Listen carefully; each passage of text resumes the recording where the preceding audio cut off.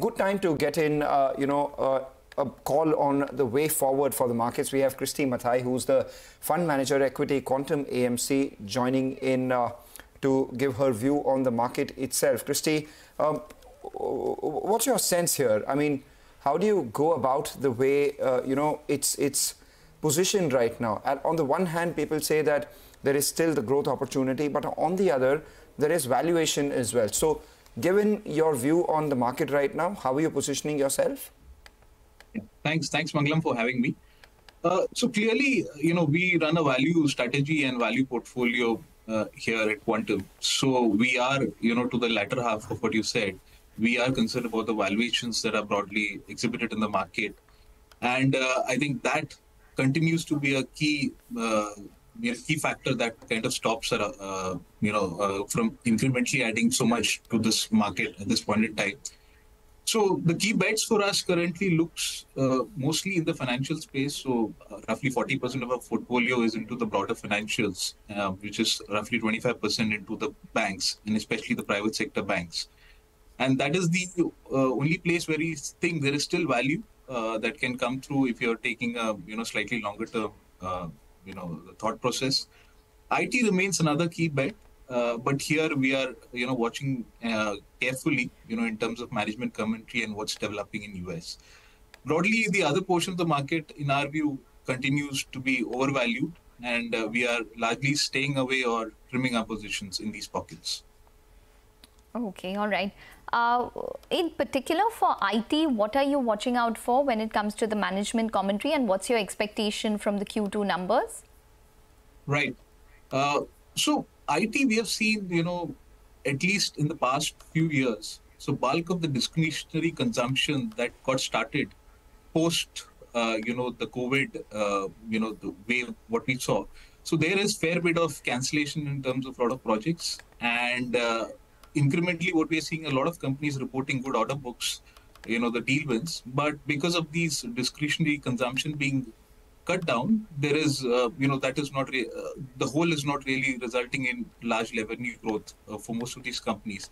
So incrementally, we think bulk of these discretionary cuts are, behind. A lot of it, the pace of cut may be a bit slow. And from here on, we think that, when we look at some of the consensus earnings numbers, if the rebound were to happen in US markets and, Europe markets, which are fairly large centers for Indian IT services, so the earnings could positively surprise on the upside.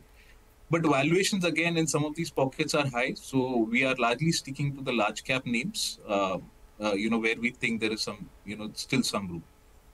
Would you have a view on the metals pack? That pack is doing well today, but, had been a bit of an underperformer post down cycle, worries about demand from China coming in. And now there are some comments from the Chinese monetary authorities trying to pump prime the economy by easing some of the liquidity conditions. Do you think that could spell some positivity for our metal space, and is that investable? Right. So metals, in our view, is largely, driven by what happens in China. We have seen, the Chinese exporters kind of dumping the world market and kind of depressed pricing across in the metal space. So incrementally, some of the news that most we are hearing is positive, but there have been quite a few false starts in the past as well. So we are watchful in that sense. So we do have a metal name in our portfolio, but this would not be a great time to enter. Typically these, we want to buy companies which have, either a great group supporting them, or, when their leverage is kind of trending down, or the prices are pretty, in the worst phase. That would be a great time to enter some of these names, which does not seem to be the case now. So we're largely holding on to our position and incrementally watching out how this Chinese commentary translates into the actual execution. Okay. Well, I just wanted your sense on the entire setup for the markets now, Christy. The Nifty has given returns of 19% year to date. The mid-caps are up over around 30-odd%. What's your strategy? What are you advising clients? Probably take some profits off the mid-caps, or and change and shift their money towards the frontliners, or would you continue probably looking at the mid-caps for further gains?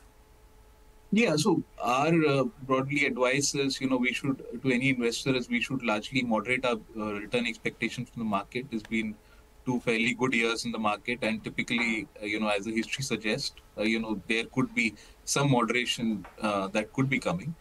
But again, we cannot really get out of the market as such because, if you kind of miss out, being part of the market, you kind of, your returns are not so great in the long term. So strategy is to move away from the pockets which have done extremely well, which includes large and mid cap, and there is some bit of euphoria, move into the large caps. Especially, you would have to look at the portfolio construct very carefully. At least from a value manager point of view, we want to deploy where, there is bulk of value, which remains, in our view, in the financial space. And we are also sitting with fairly sizable chunk of cash as well, roughly around 15%, which we would look to deploy as and when the market corrects. So, advice is a bit of caution and, expectation of return moderation going ahead. All right, expectation of return moderation with advice of caution. 15% is the cash that you're sitting on. Let's wrap it up with, the consumer space. A lot of people are hoping for rural recovery and thereby showing their proclivity towards, the staples.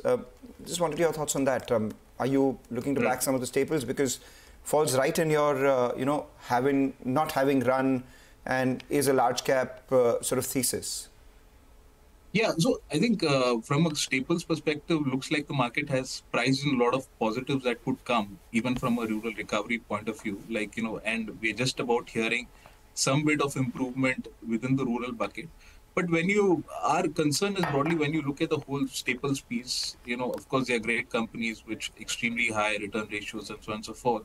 But the valuations that they tend to trade at is beyond our comfort zone. So this is a place we would love to own, but at lower valuations. So that remains our chief concern. And we also have to see whether the rural recovery, which is touted about so much, actually plays out. That is also a point to keenly watch out for. So incremental money, where is it that you're finding valuation comfort right now? If you could give us your top 2 sector overweights, and in that, if you could, probably give us a bunch of names as well without delving into specifics. Right. So, if you look at the past quarter or 2 quarters, where we have exactly deployed is essentially into private sector banks, largely to the top banks, because, there is reasonable comfort on valuation. We know there are certain concerns such as moderation and credit growth, the whole credit to deposit ratio being higher, but we largely see these, themes as transitory. And probably when you're taking a slightly longer term view, most of these banks are in the right place to deliver growth at the right valuation. The other pocket is we have been incrementally finding opportunities within the life insurer pack. So we have deployed some incremental cash that is there into those. But these are the only places we have largely trimmed our allocation in autos and most of the other sectors. Just quickly before we let you go, have you looked at the MNC space? The reason I ask is that stocks such as AstraZeneca are doing extremely well today. Very good price action on that counter, and I was just reading about the kind of growth that they're seeing in the Indian market as well. Are those portfolio plays according to you? Yeah, so not again specific to the name, but within the whole pharma space, we are fair bit deployed in the pharma space. It is, though we are slightly trimming in some of our allocations because, the US, the pricing has continued to surprise us. It continued to be extremely strong, and the India bit is doing what it used to do, fair bit of growth, very steady state growth. So the pharma as an allocation has remained, for quite some time in our portfolios, but incrementally we've been trimming a bit because some of them we think have run up too far ahead. All right, Christy, thank you so much for joining in and giving us your view on the sectors, your top picks and things to avoid, sitting on 15% cash, preferring large caps to mid caps right now, hoping for some growth to come by, and at the same time liking only the private sector financials and some of the life insurance companies in the very recent past. Take a short break, come back, get you more on the markets and get you some insight into the new market debutants today.